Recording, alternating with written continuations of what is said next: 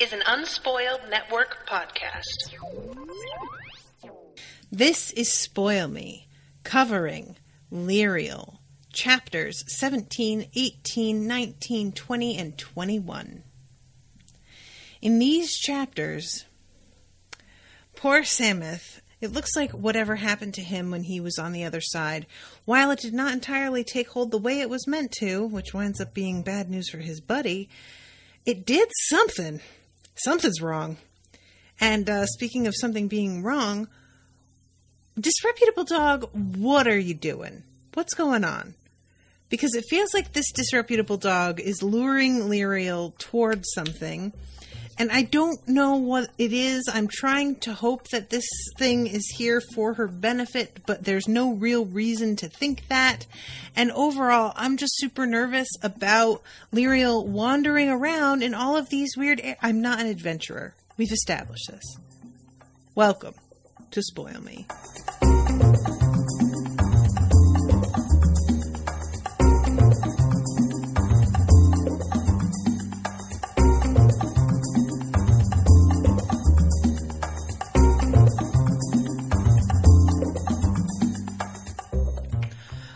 Welcome to the show, everybody. I am Natasha. Many thanks to Abbey for commissioning this episode, and thank you again to Abbey also for her patience because I was late today. So I am, guys, one of the storytelling devices that tends to work the best on me is the establishment of dread, which can be accomplished in a couple ways. But one of the best is to hint that something is going to happen and be pretty, vague about it, but, lay that groundwork. That's something that Stephen King can be really good at saying something in such a way that you know it's bad news, but there's not anything to be done to avoid it. And you just have to wait till you get to the part of the story where he explains what he's hinting at. And the establishment of dread in this particular chapter, this first chapter, Nicholas and the Necromancer, that's some shit, guys. I don't care for this at all. Nicholas deserved better. Nicholas seems like kind of a badass, and I am very sad that he appears to have fallen victim to whatever it is that was supposed to happen to Sameth. And that is not to say that I dislike Sameth and want him to experience this either.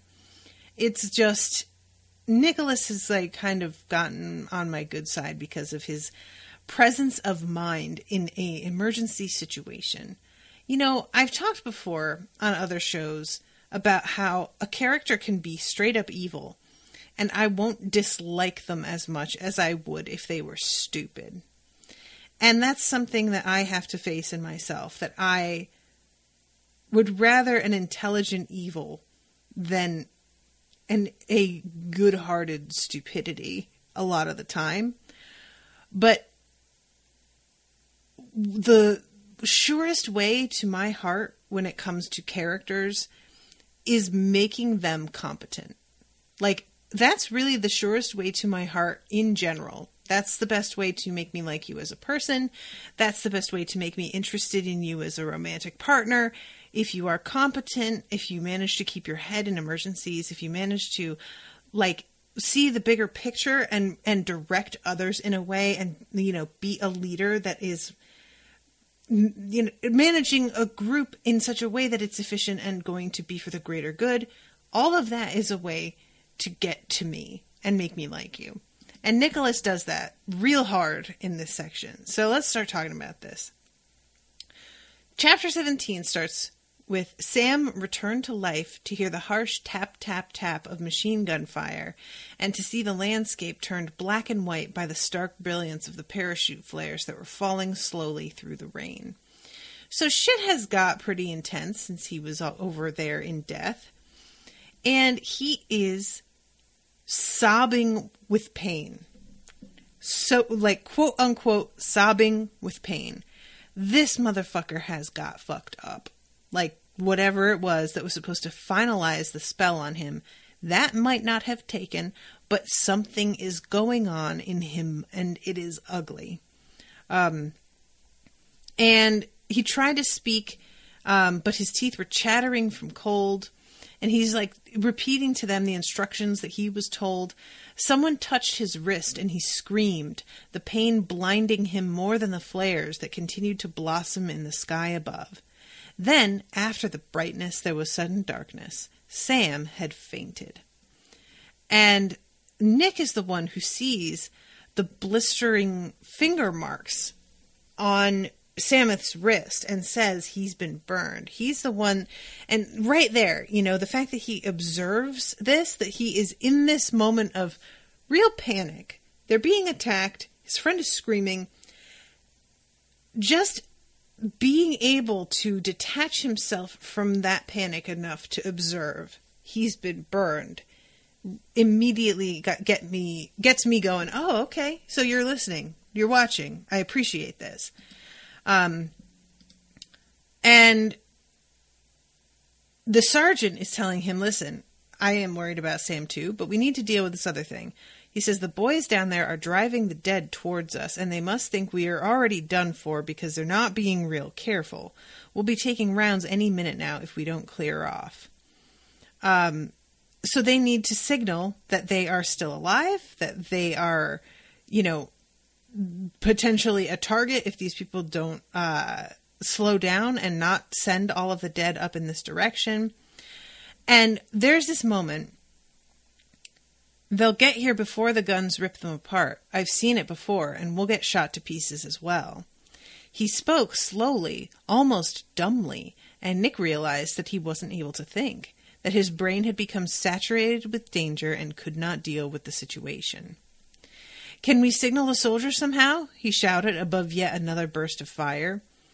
So at this point, they get hit with some sort of it's a rocket. They call it a tracer.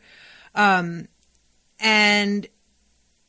when he gets a chance to ask again if he can signal, when he looks up, it appears that the sergeant is dead. He's in a pool of blood. It's really bad.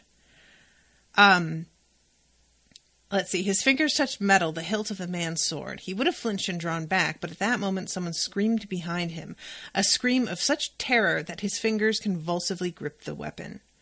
Now here comes a weird moment. And guys, this is not me being this is bad writing.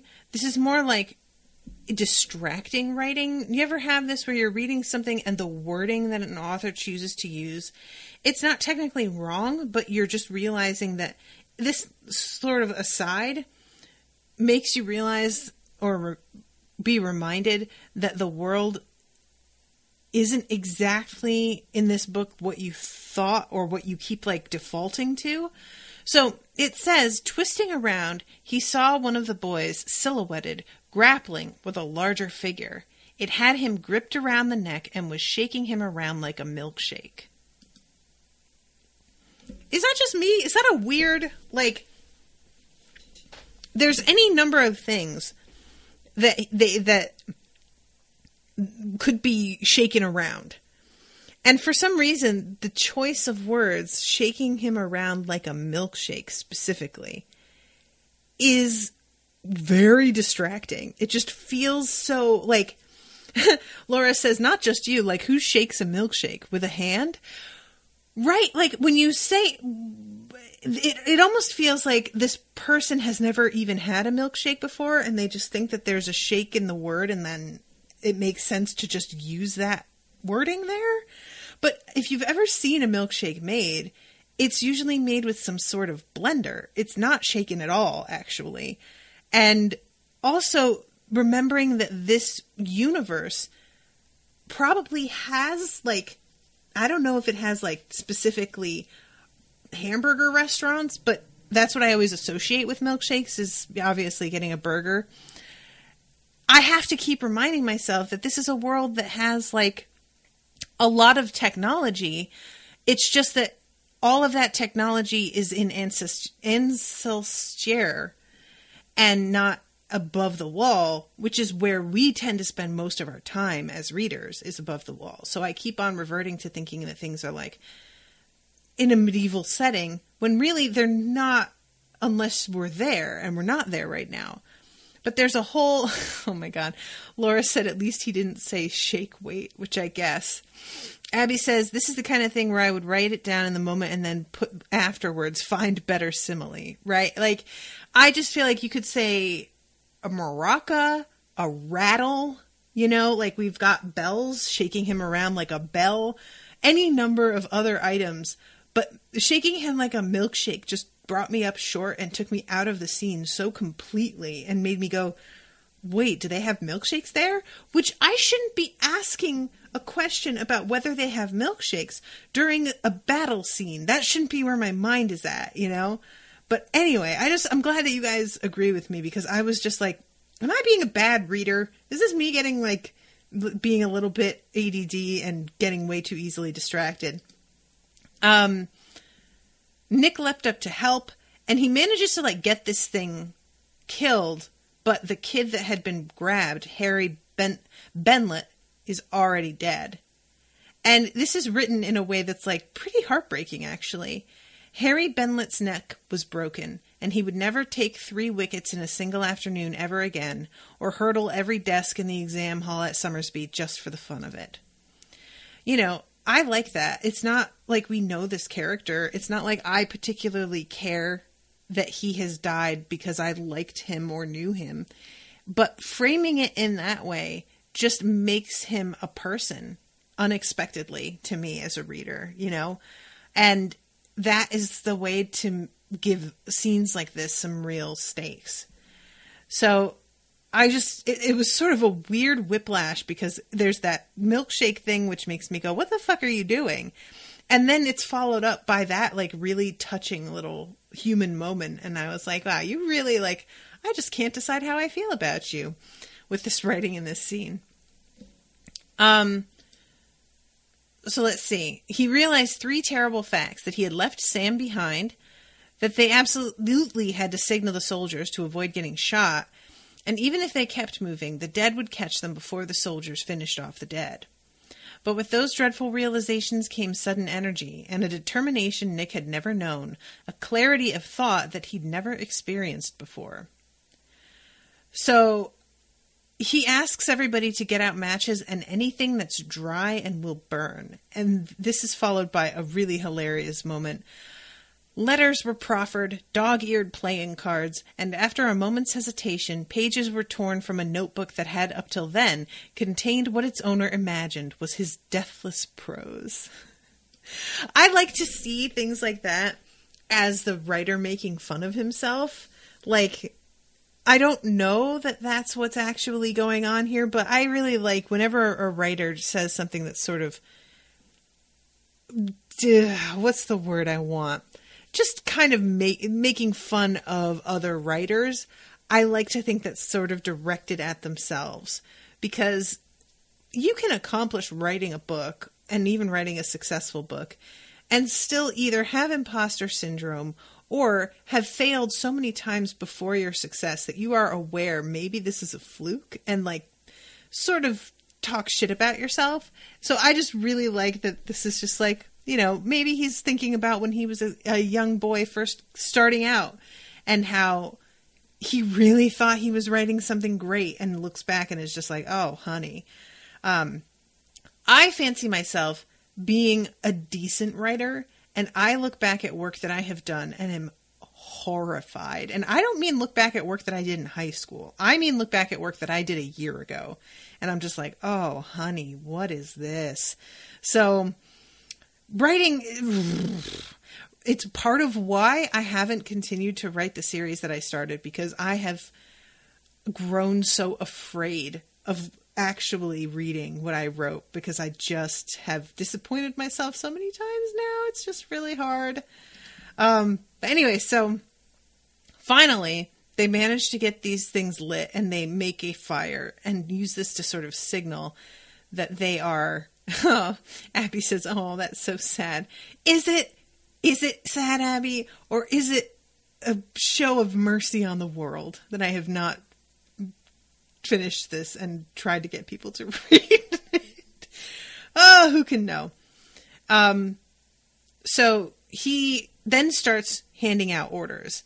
Ted, will you and Mike crawl around and drag Sam back here? Stay off the crest. Be careful of his wrist. He's burnt.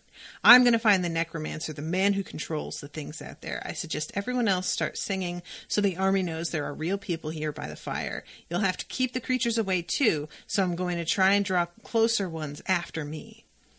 And they ask him what to sing, and he says sing the school song because it's what I think everybody probably knows. And this leads to a really weird, like, scene that I would like to see on film a little bit, where he starts to, like, sprint away into the darkness as everything is, like, you know, fucking going off, and his friends are behind him singing this school song in this sort of, it feels a little surreal, you know? The words of the school song were suddenly cut off as Nick left the trees, smacked into a stone wall, tumbled over it, and fell down 6 or 7 feet into the sunken road. The sword spun out of his hand, and his palms skidded across asphalt, which took off most of the skin. Ugh. He lay in the road for a moment, gathering his wits, then started to get up. He was on his hands and knees when he became aware that someone was standing right in front of him. Leather boots with metal plates at the knee clanked as whoever it was stepped forward. So you've come as ordered, even without Sameth to seal the pledge, said the man, his voice somehow turning off all the other sounds that had filled Nick's ears. Gunfire, grenade explosions, the singing, all of it was gone. All he could hear was that terrible voice, a voice that filled him with indescribable fear. So that's pretty fucked up. And he tells him to lift up his hand, and Nick isn't able to resist. This is like a command that somehow forces him to move in a certain way. And I hate this so much, guys. I'm going to read this. The necromancer's hand stopped several inches away, and something quivered under the skin of his palm like a parasite trying to get out. Then it was free, a sliver of silver metal that slowly oriented itself toward Nick's open hand. It hung suspended for another second, then it suddenly leapt across the gap. Nick felt it strike his hand, felt it break through his skin and enter his bloodstream. He screamed. His body arched back in convulsions, and for the first time the necromancer saw his face. "You are not the prince!" shouted the necromancer, and his sword flashed through the air straight at Nick's wrist. But it stopped suddenly, less than a finger's width away, as the convulsions stopped and the boy looked up at him calmly, cradling his hand to his chest. Inside that hand, the sliver of arcane metal swam, negotiating the complex pathway of the boy's veins. It was weak here on the wrong side of the wall, but not too weak to reach its ultimate destination. It hit Nicholas Sayre's heart a minute later and lodged there. A minute later still, puffs of thick white smoke began to issue from his mouth. Hedge waited, watching the smoke, but the white smoke suddenly dissipated, and Hedge felt the wind swing around to the east and his own power diminish. He heard the sound of many hobnailed boots farther up the road, and the whoosh of a flare being fired directly overhead. So, first of all, that last name, Sayre, that's familiar. Who's that? What's that about? That feels like something.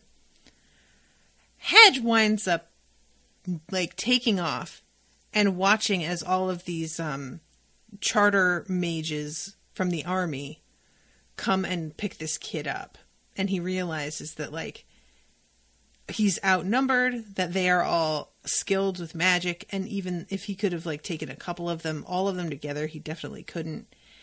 And he is a little bit bummed out because this is not how this plan was supposed to go.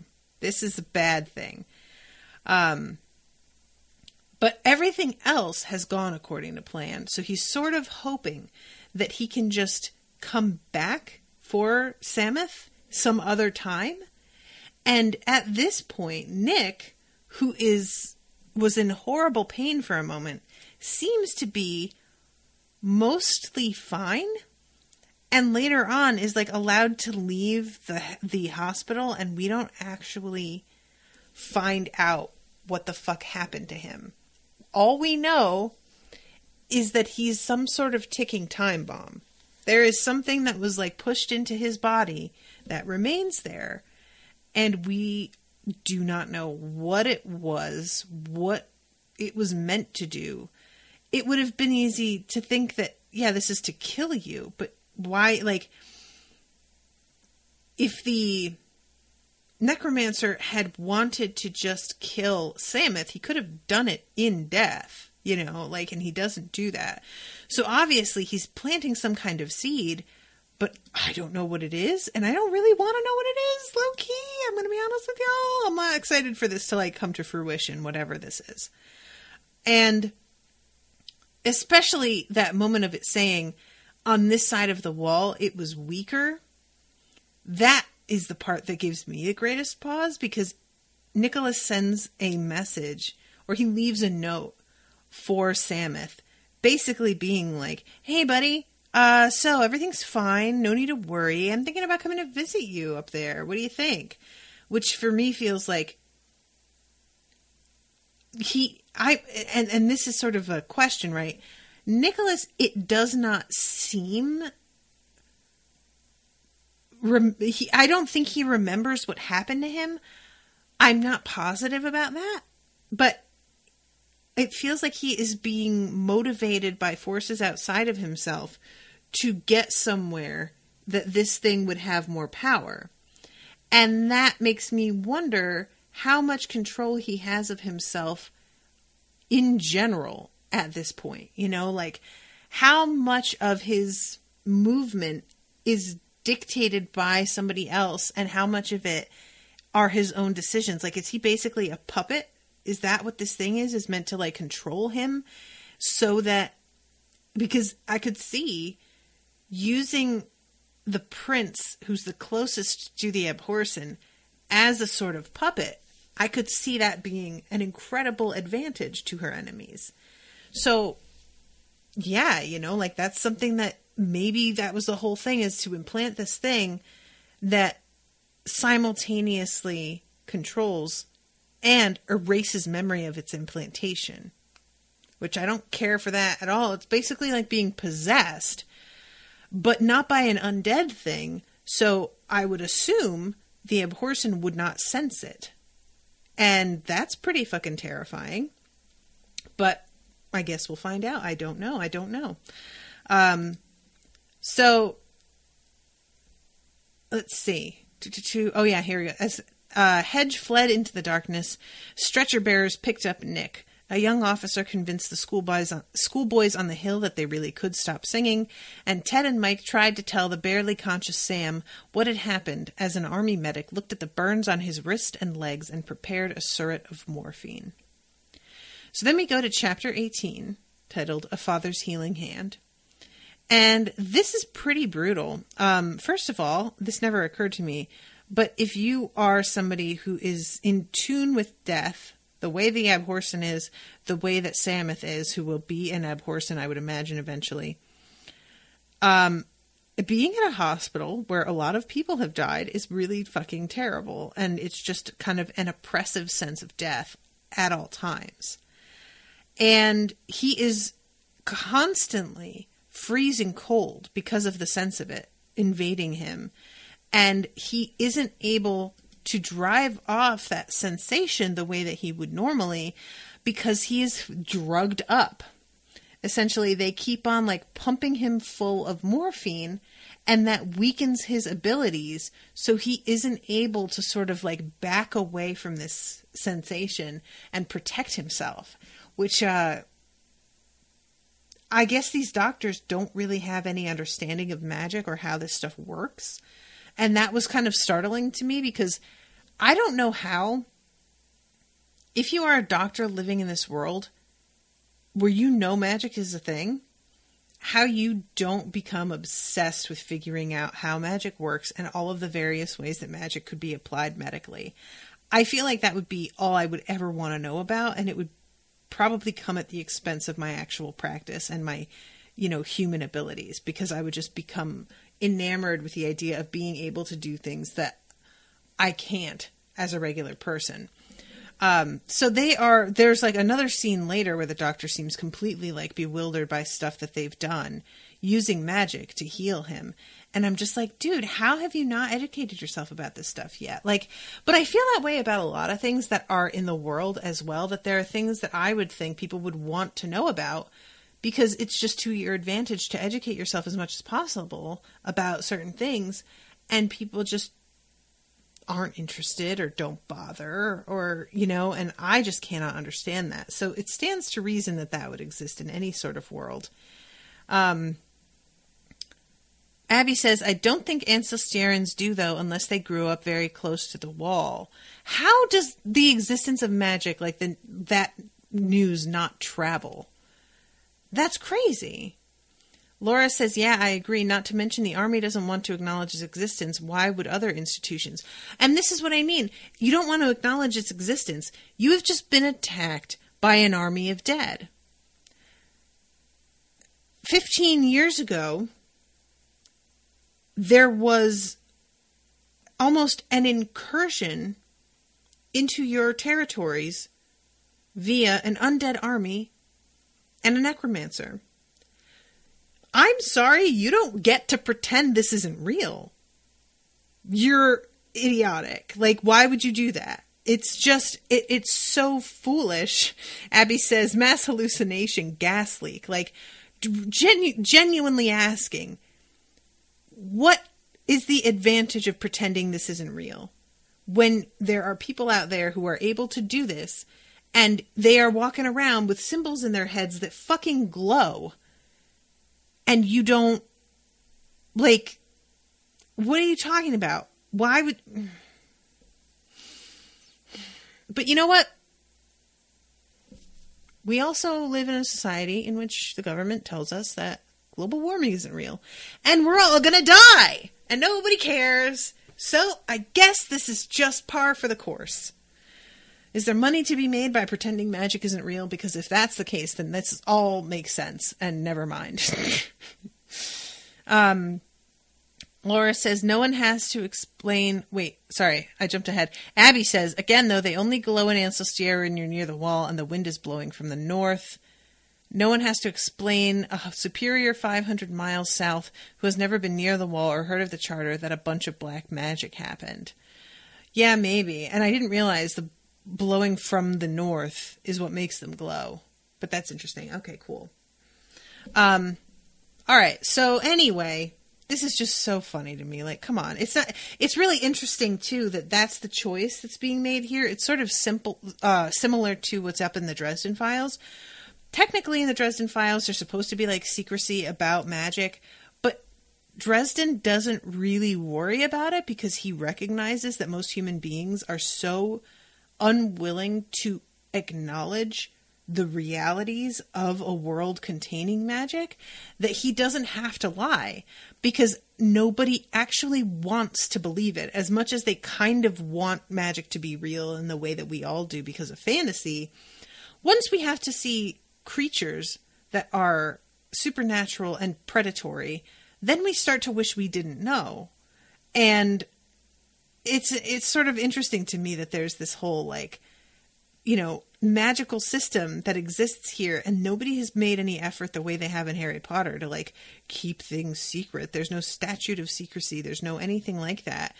It's just human beings being who they are and not wanting to fucking acknowledge shit they don't understand. So, okay. Chapter 18. He dreamed of bodiless creatures that would come from death and finish off what the necromancer had begun, and he could not wake himself from the dreams. When he did wake, he often saw that same necromancer stalking toward him, and would scream and scream until the nurse, who it really was, gave him another injection and started the cycle of nightmares again.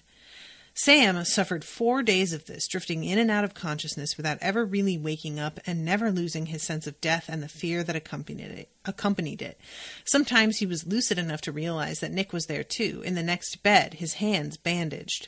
Sometimes they talked briefly, but it wasn't ever a real conversation, since Sam could neither answer questions nor continue whatever talk Nick began. So this is just really, really fucked up that he has 4 days of them just not dealing with like what he has actually experienced and gone through, because they apparently lack the capacity to acknowledge that there is something in the world they don't understand, i.e. magic and necromancy. So this poor kid is being essentially tortured by having to live in this like nightmare in between for fucking 4 damn days. Finally, he feels somebody touching him. And at first he's like freaked out, and then he realizes that that touch is not cold the way the others have been. And it's not burning. It is comforting. And it says a grip that somehow led him out of the nightmare, lifting him up through a sky that was all charter marks and sunshine. When Sam opened his eyes, he could clearly see for the first time, his vision clear of the drug haze and vertigo. He felt fingers resting lightly on his neck, on the pulse there, and knew his father's hand before he even looked up. Touchstone was right next to him, his eyes closed as he directed a healing spell into his son's body, the marks flashing under his fingers as they left him and entered Sam. So, I love this. Sam is so happy to see his dad. And he is that kind of happy that when you reach Sameth's age, you start to be a little bit embarrassed that you still feel when you see your parent. And I really liked that line, that he's like low-key glad that his father's eyes are closed so that his dad won't see the expression on his face and how pleased he is that his father is there. I'm very curious about whether, if Nicholas were still here by the time his father got here. And I think it's significant that Nicholas is gone once his dad gets here, because, again, that sort of ties in with my theory that this kid is either being controlled by an outside force using whatever was implanted in him to control him, or is being controlled from within by a sort of self-preservation mechanism in this thing that entered him. I feel like he was somehow directed to get up and leave before Touchstone got there so that he could avoid detection. But then that begs the question of, if Hedge had been trying to implant that into Sameth, is it possible to detect this that easily? Because he would have to assume that Sameth's dad was going to come and visit and touch him. And so he would have had to be prepared for the eventuality that detection was possible. So I don't know. There's a couple of things going on there that sort of conflict, I guess. And maybe his, like, Nicholas's not being there is totally coincidental. Maybe that has nothing to do with Touchstone being there. But I just felt so strongly that it wasn't a coincidence that he was gone. But yeah, if, like, Touchstone, of course, if his son had been in the middle of this battle, would have come and seen him, I would assume, and touch him and realize that there was something going on. So maybe, I don't know. This is all sort of conflicting. We'll see. They almost hugged until Sam saw there were 2 doctors, 4 of the Touchstone's guards, and 2 Ancelstierran army officers in the ward, as well as a whole crowd of Ancelstierran police, soldiers, and officials gathered down the corridor peering in. So they just, like, grip forearms because it's unmanly to show that you're glad to see that your son is alive. Masculinity, guys. It is just so stupid sometimes, I swear to God. Both doctors were amazed that Sam was even conscious, and one checked the chart at the foot of the bed to affirm that the patient really had been receiving intravenous morphine for days. "Really, this is impossible," the doctor began, till a cold glance from one of the Touchstone's guards convinced him that the conversation was currently not required. A slight further movement convinced him that his presence was not required either, and he backed away to the door. "Yeah, guy, get the hell out of here." So, Touchstone asks his son, how are you doing? Do you think you can ride? And his son is just like, ride? Are we doing this already? And he's like, yeah, this is obviously not much safer for you than anywhere else. We sent you here because we thought it was getting you out of the middle of everything, and evidently that's not what happened. So there's not really any point in leaving you here.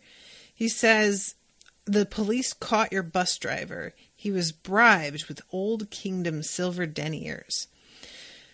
So, bus driver, buddy, I really want to know how much you got paid, because a bunch of people died. I just can't. I can't. There's so much about this that I wonder. This is the shit that I get hung up on, where it's just this little side thing. The bus driver was bribed to bring you to a certain place and then book.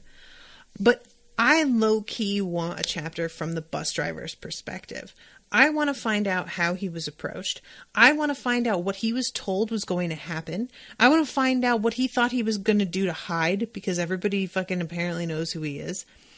And I want to know what his reaction was when he found out what had actually gone on. Was he repentant? Or was he just like, well, whatever, a bunch of rich kids, who fucking cares? Like, there is just so much about this that feels heartless and terrible to me. But there's also the possibility that he was not told what was going to happen. And there are a couple of like different things that I've read and watched where somebody was bribed to do something seemingly innocent, and it turned out to be like, there was a Poirot episode where a guy who answers the phone at the airport was paid to tell a woman who was trying to book a flight that there were no available bookings until a certain day and time, so that she would have to take that particular flight. And he was bribed to do this, and it just seemed like such a nothing little thing. And then it turns out that her killer had to be on that same flight with her, and they killed her while they were in the air. And that person took this bribe thinking that it was just like, oh, they just want her to, you know, for some reason, take this particular one. And if you're being generous, you can frame that however. If you're getting that call and somebody's like, do me a favor and tell her that this, and this, or then you can be like, oh, maybe it's somebody who really wants her to like arrive at a certain time. Maybe they have a plan. Maybe somebody's going to propose. Maybe it's a surprise.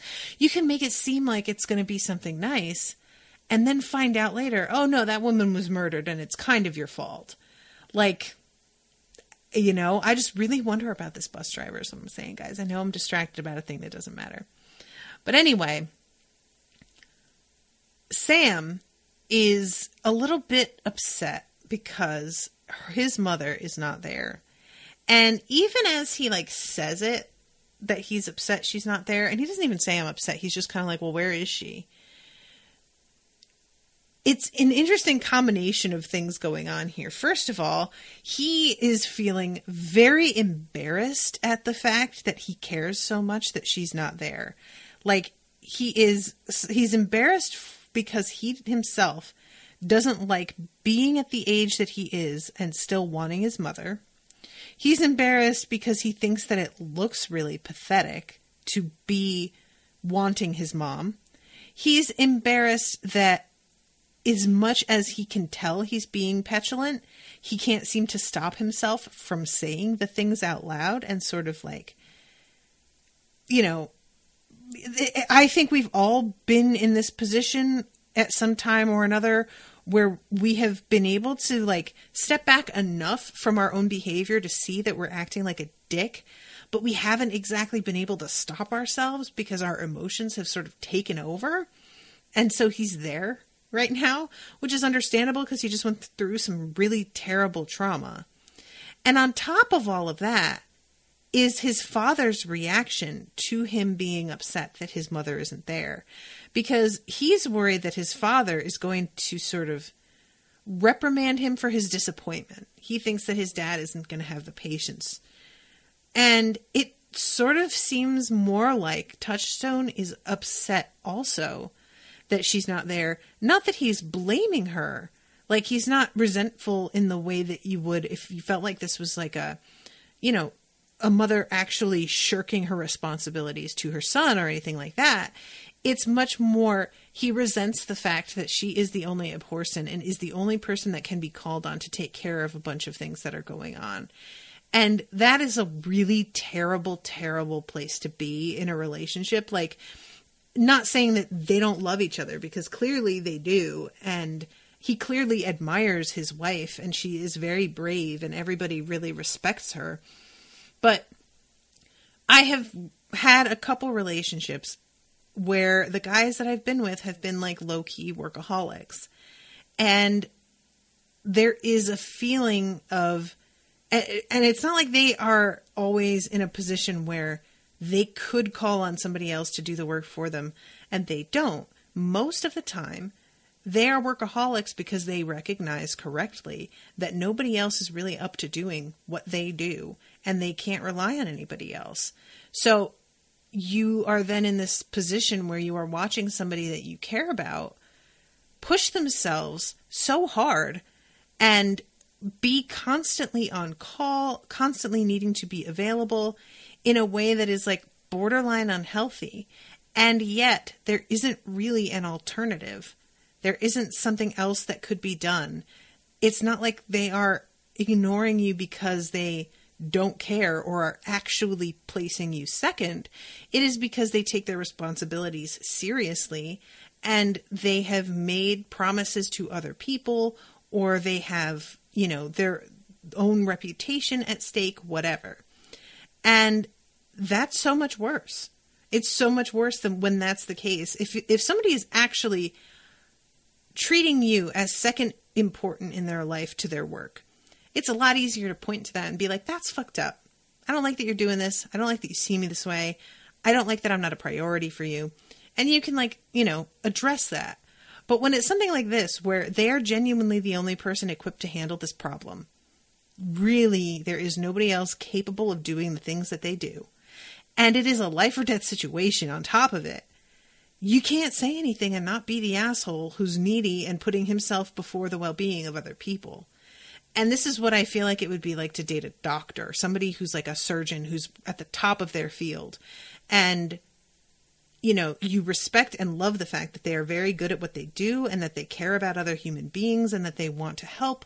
And at the same time, everything you love about them that makes them who they are is part of what makes you so sad so much of the time, because it's what causes them to get called away and ruin time that you would have had together.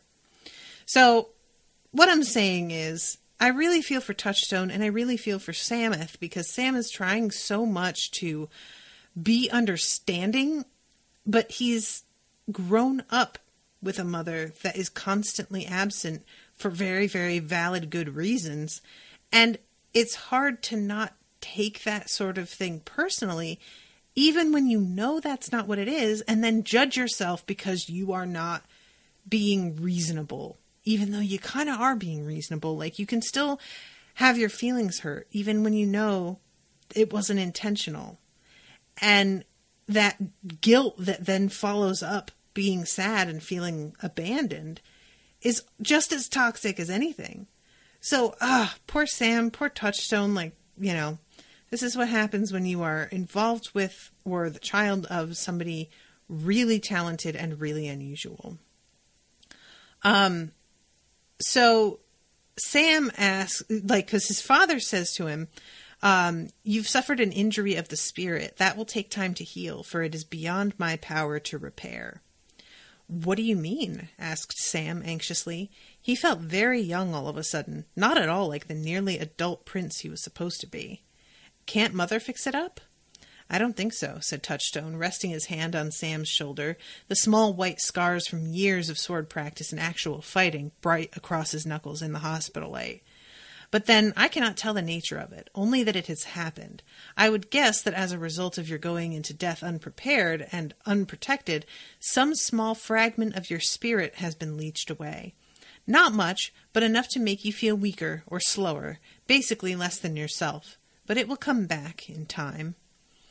And Sam asks if his mom is furious with him, and Touchstone is like, of course she's not. She thinks that you did what was necessary, and it was very brave, and she's probably just more worried about you than anything. And then we get this thing where he says, you know, we received word she'll meet us at Belissaire if she doesn't have to go somewhere else, said Sam. Unless she has to go somewhere else, agreed Touchstone, as calmly as ever. His father worked hard at staying calm, Sam knew, for there was old berserker blood in him, and Touchstone feared its rise. Did we know this? Has there been any mention of the berserker blood in Touchstone before? I don't remember this. Abbey says we did. Okay, I did not remember at all. The only time Sam had ever seen that fury was when a false ambassador from one of the northern clans had tried to stab Sabriel with a serving fork at a formal dinner in the palace. Touchstone, roaring like some terrible beast, had picked up the 6-foot barbarian and hurled him the length of the table onto a roast swan. Which is pretty amazing, and I want to see it. I'm not going to lie. Abbey says he bit at the end of it's probably the bit at the end of Sabriel where they got shot at, and he picked Sabriel up and ran all the way to where the Clare twins were, leaving the shooters far behind. Oh, I forgot about that. Right. Okay, cool. That's fun. I like that. Okay.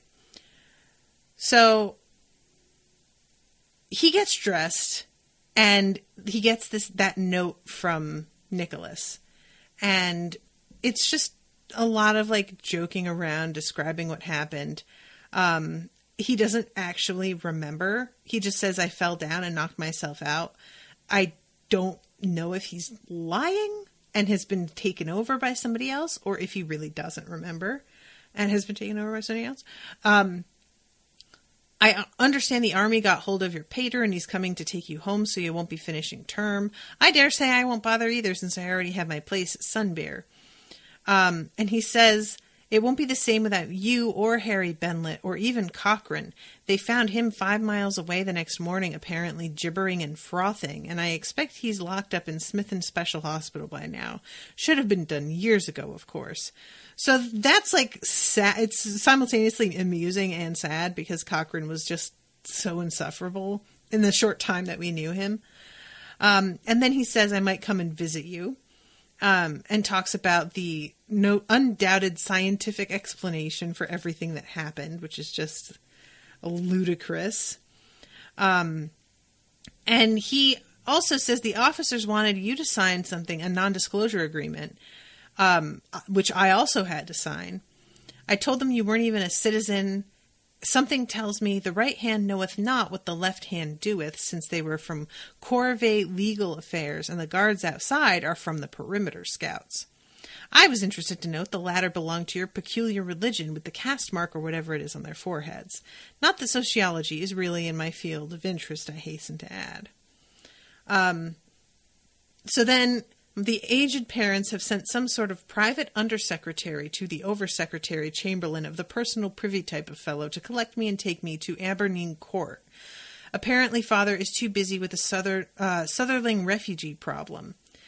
I wonder if that's really actually who sent the person that is collecting him, or if he has just been told that and is being spirited away by somebody who is not supposed to have custody of him. But I guess we will find out. And Sam is happy to have heard from his friend and find out that he's okay and all of this. So he heads home, and we find out that his sister, once he gets home, has been named co-regent. And that's because she is 14 months older than him, which, damn, Sabriel, you are apparently just like pregnant for years at a time here. And he is simultaneously like glad to not have that responsibility on himself, but also thinks that her being elevated to that point is going to make her insufferable. It seems though that she is in the right on how she is handling everything. She's taking it seriously. She is doing her duty. She's making sure that everything is like All of their schedules are balanced with what they are meant to cover, and she isn't playing at being queen. She is doing her best to make this a good, smart period of learning and efficiency and recovery. So I respect the hell out of Elamir already. Meanwhile, his mother isn't even there yet. She had come and then left again because there is somebody who is like, it says, free magic sorcerer come bandit chief, who was attacking travelers along the northern extremes of the Nailway.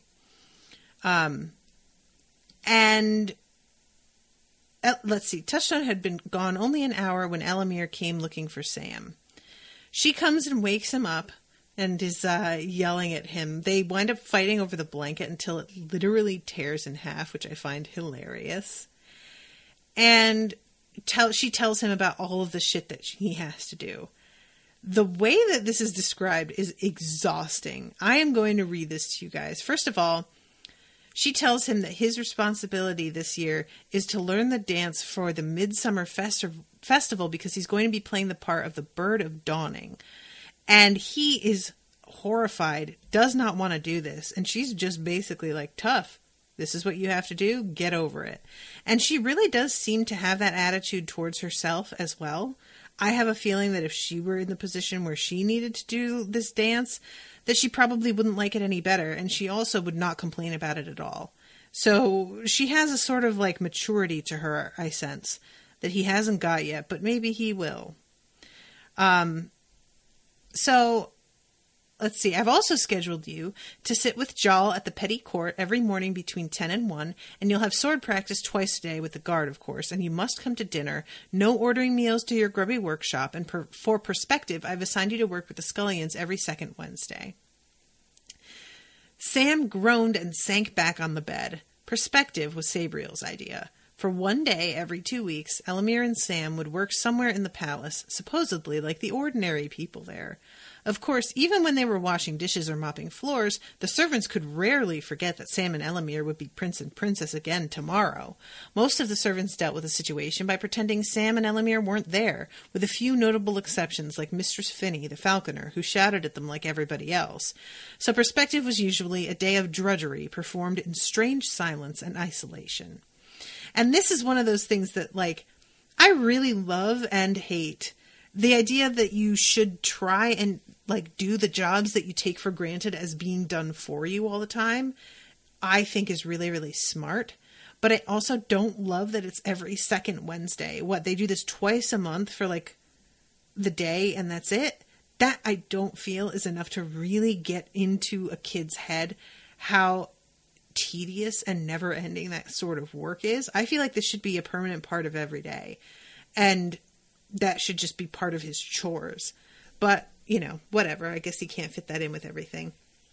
But yeah, I also like the idea that, because it really is, it's like an undercover boss situation, except everybody 100% knows that this is a boss. So it's just sort of like weird because you can't treat them the way that you would a servant and hold them to the same standards with work as you would a servant, because the next day you're going to have to be serving them again, right? So it's like, it depends on the type of person you are, but it could go either way. If you treat them really harshly and hold them to the same standard, they could either take it to heart that most servants are treated this way and have like deeper empathy and compassion for servants because of how hard their work is, or they could simply take it personally and then lash back out at you once the power is back in the place that it's supposed to be, and just get their revenge. And that's all dependent on like their personality. So I guess we'll see how that goes, but yikes. It's something that's like a really good idea, I think, but in practice might not work out super well.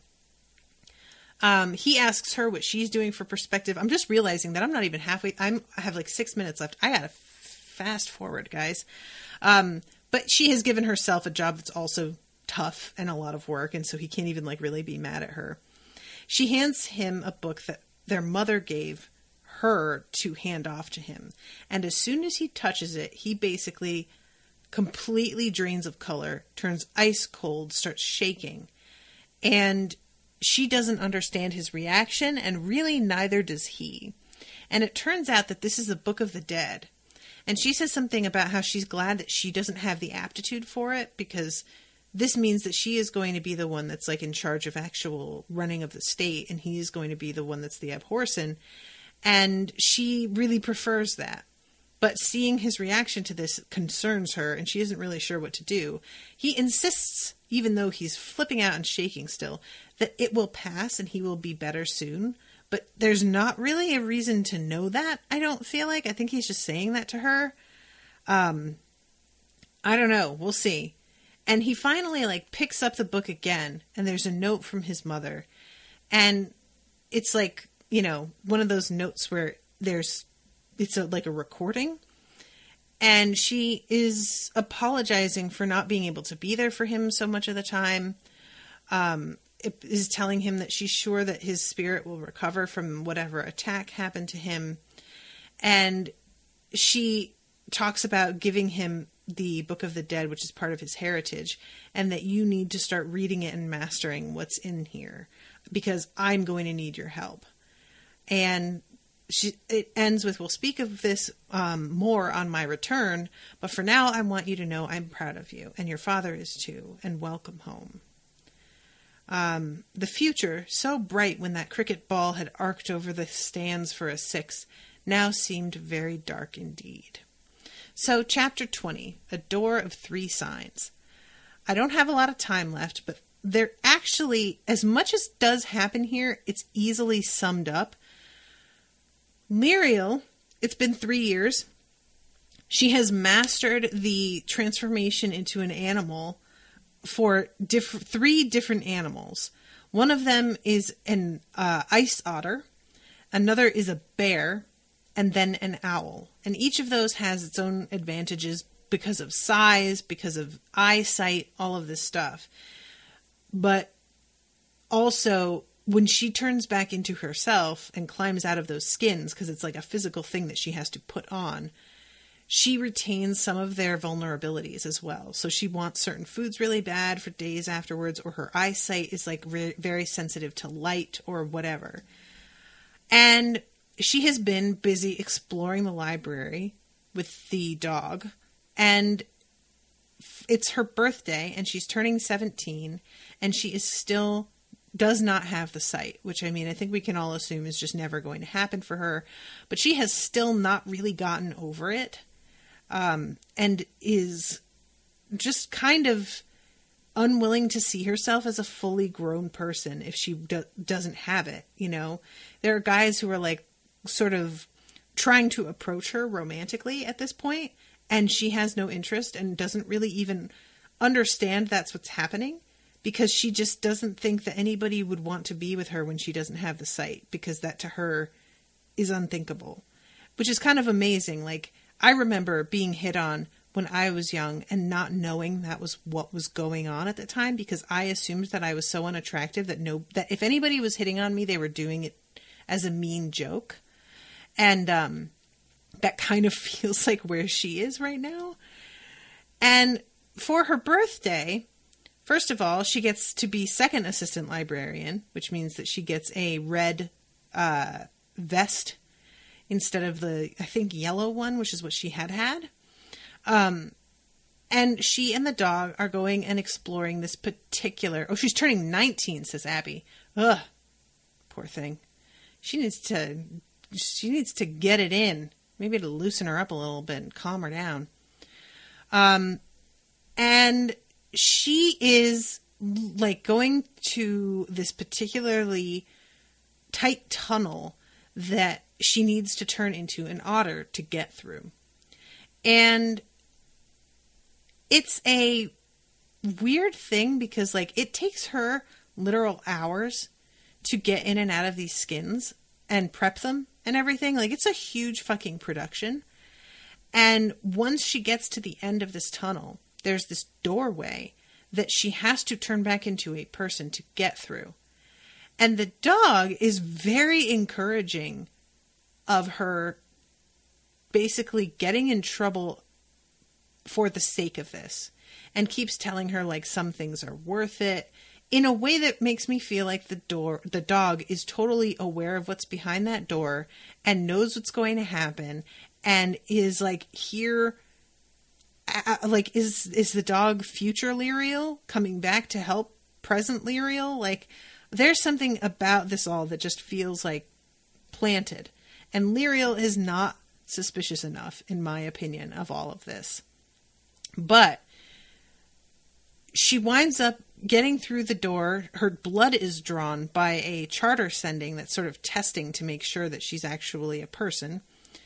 And she has a momentary like, oh, this thing knows that I'm not a Claire, and it could, and the dog's like, it let you through. Clearly you're Claire. What are you talking about? And she's like, I'm not. And finally the dog is like, I am sick of this.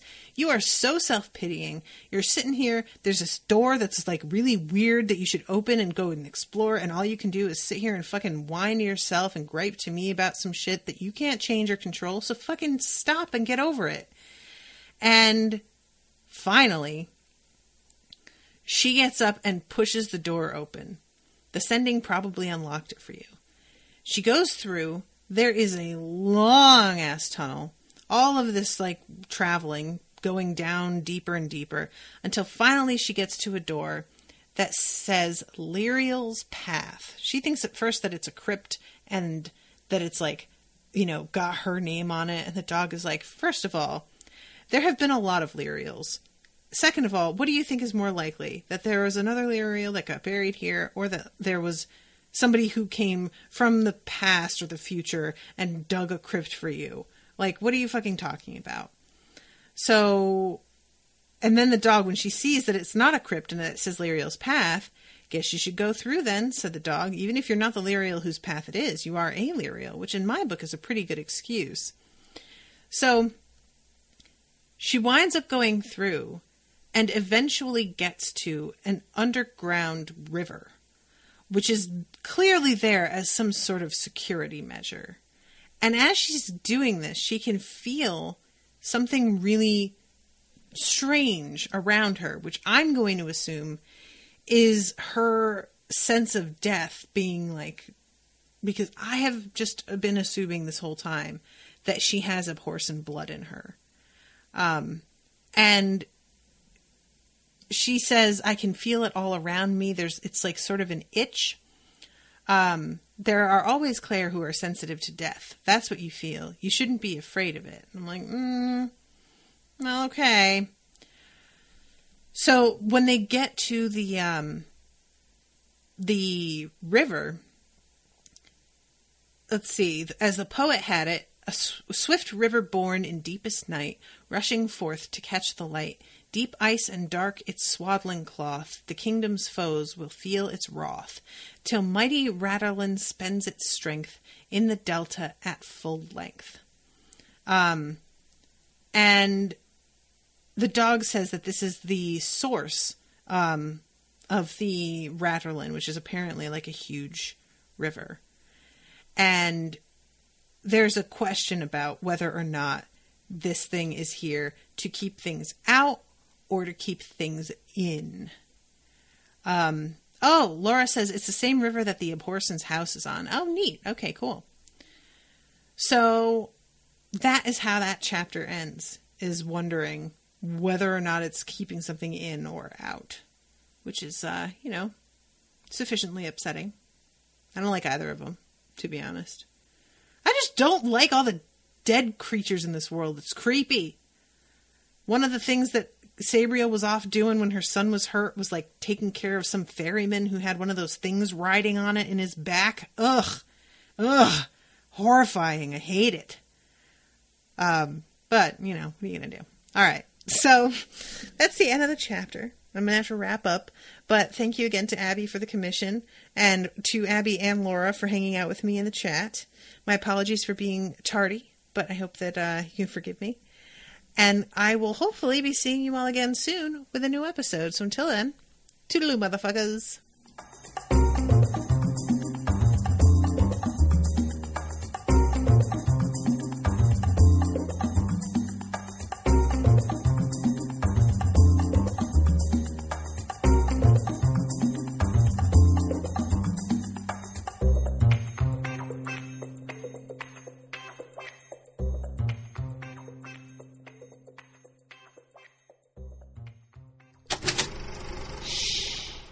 was an Unspoiled Network podcast.